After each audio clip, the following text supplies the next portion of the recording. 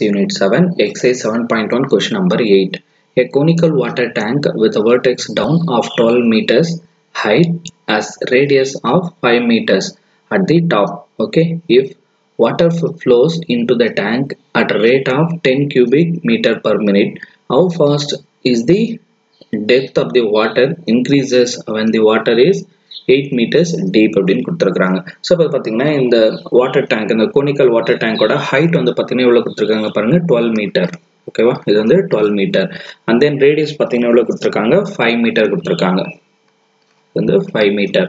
So இது வந்து ஹெச்னு எடுத்துக்கலாம். ஓகே, இது வந்து ஸ்மால் ஆர், வந்து ஸ்மால் ஆர் எடுத்துக்கலாம். ஓகே, ஏன்னா இதில் வந்து பார்த்தீங்கன்னா வாட்டர் என்ன பண்ணுறாங்க, இதில் உள்ள ஃப்ளோ ஆகிறதுனால ஸோ இந்த மாதிரி கொஞ்சமாக என்ன ஆகட்டும், டேங்க் வந்து ஃபில் ஆகிட்டே இருக்கும். ஓகேவா, எஸ்.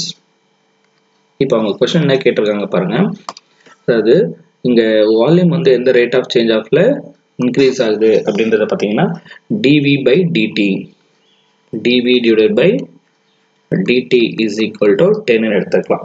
நெக்ஸ்ட் நம்ம ஃபைண்ட் அவுட் பண்ண வேண்டியது என்ன அப்படின்னு பார்த்தீங்கன்னா dH divided by dt. அந்த height என்ன rate of change ஆஃப்ல increase ஆகுது, depth. ஓகேவா, when water is 8 meters, அப்போ எப்போ height வந்து இவ்வளோ இருக்கும்போது 8 மீட்டராக இருக்கும்போது இப்போ நம்ம dH by dt வந்து நம்ம கால்குலேட் பண்ணணும். ஓகேவா, எஸ். இப்போ இங்கே இருக்கிற இந்த height and radius இதை வச்சுட்டு ஒரு ரிலேட்டிவிட்டி நம்ம ஃபைண்ட் அவுட் பண்ணலாம். That is r by h is equal to என்ன இருக்கு, 5 by 12.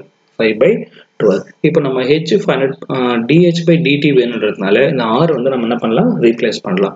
therefore r is equal to 5 by 12 into h. Okay, இப்போ வால்யூம் நமக்கு ஃபார்முலா தெரியுமா, 1 by 3 volume is equal to 1 by 3 pi r square h. இங்க என்ன பண்றோம், இந்த ஸ்மால் r இங்க நம்ம ரீப்ளேஸ் பண்ணலாம். therefore 1 by 3 pi into இங்க என்ன இருக்கு, r square, that is 5 by 12 h the whole square into h. okay, which is equal to 1 by 3 pi இங்க இருக்க இந்த ஸ்கொயர் பண்ணீங்கன்னா 25, அதே மாதிரி divided by இங்க இருக்க 144. ஓகே, ஆல்ரெடி இங்க ஒரு h ஸ்கொயர், இங்க ஒரு h, அப்ப என்ன மாறுது, h கியூபா மாறும்.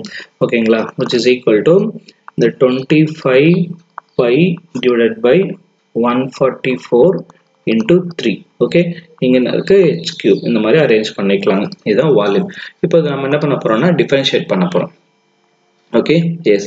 டிஃபரன்ஷியேட் எதை பொறுத்து பண்ண போறோம்னா t பொறுத்து. ஏன்னா இந்த volume height of the water level எல்லாமே எதை பற்றி பேஸ் பண்ணி தான் சேஞ்ச் ஆகும் பார்த்தீங்கன்னா டைம் பேஸ் பண்ணி தான் சேஞ்ச் ஆகும். ஓகேங்களா, S. So that differentiate with respect to time t. okay, therefore dv divided by dt இங்க வந்து செயின் ரூல் நமக்கு அப்ளை பண்றோம்.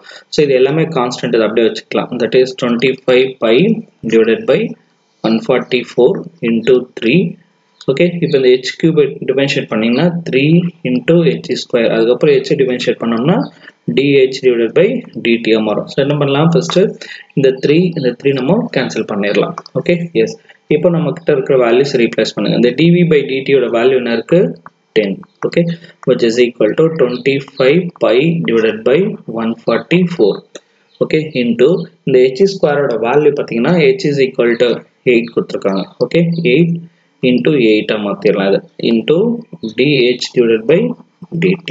Okay, dh by dt. So இதெல்லாம் சிம்பிளை பண்ணோம்னா நமக்கு என்ன கிடைக்கும், இந்த இடத்துல dh divided by dt is equal to 9 divided by 10 pi. okay, so என்ன rate of change of increase ஆக போகுது, meter per minute அவங்க கொடுத்திருக்கிற unit. okay, thank you students for watching this video.